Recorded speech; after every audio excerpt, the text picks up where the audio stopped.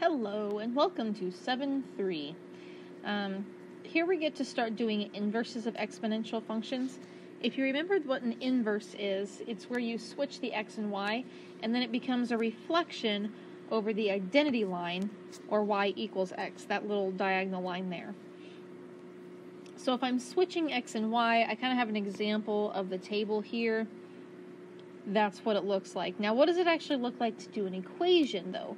Because when we did linear equations, it was like y equals mx plus b. We would say, oh, okay, now it's just x equals my plus b, and let's go ahead and solve for y. And you kind of ended up with something that looks like this.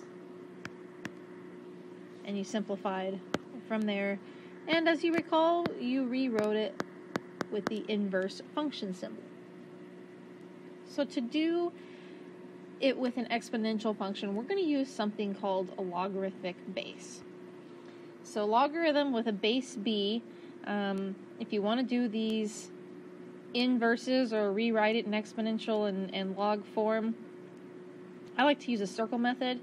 You can read the key concept there. You know me. Let's just do an example. Basically, I'm kind of checking out this right here. The base on a log is the little subscript or the tiny number below. It's going to become the base. Let's see where the y here is going to connect to there with this x connecting over there. So it kind of makes a circle. That's how I like to do it.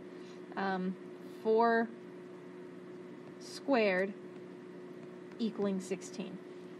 That's how you can rewrite that. Which, think about it, does that hold true? 4 squared is 16. So if you have a logarithm and it has a base 4, you're basically saying, I have a base 4 and I get 16, the exponent is 2. That's basically all that is right there. Again, so to rewrite that, this would be 3 to the 6th equals 729.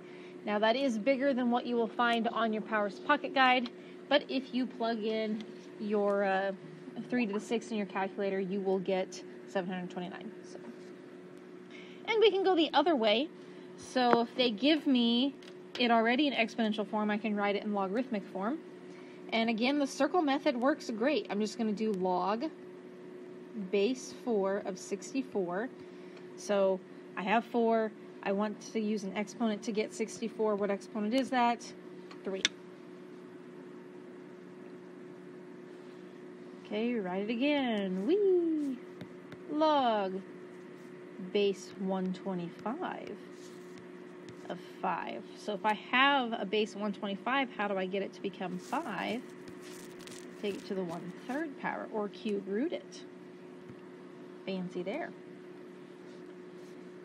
So what they'll have us do now is actually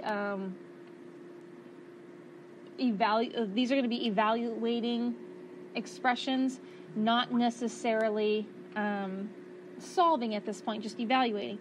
But to evaluate it, I'm going to go ahead and put an x. So when I do that, now I'm just going to do that circle method. 3 to the x equals 81. That looks like what we did in 7.2 part 1. Now I can solve that. I'm using my Powers Pocket Guide. I look at the 3. It becomes an 81 when x is, or when the exponent is 4. And now that my bases are the same, I know that x equals 4. And that's all you have to do. So again, all I do is just set it equal to x. I use my circle method to rewrite that. Ooh, this one's a little more complicated with that base of 1/2. I think what I'll do is pull this 2 up. It's not written, but I know that it actually secretly has an exponent of 1, right? So if I rewrite that, I can make that 2 to the negative 1 and just keep that x power there.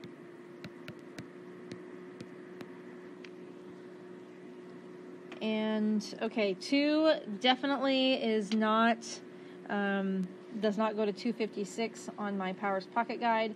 So I'm just kind of checking in my calculator. Maybe I try 2 to the 6. That only gives me 64. So maybe I kind of skip around a little bit. Maybe I'll try 2 to the 8th. Ah, that's the key. If I go ahead and multiply, can I just call that negative x? Great.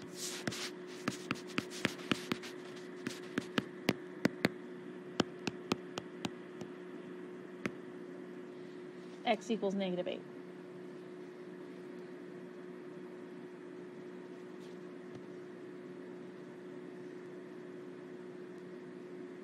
Okay, same as our exponential functions, these can be moved around, stretched, compressed, up, down, left, right, all the good things. Notice I have A again that tells us if it is stretched or compressed. Notice I have H that tells me if it moves left or right. And last but not least, K tells me if it moves up or down. I say graph, you say table. We've been here, we've done that. Let's concentrate on rewriting log and exponential functions for today.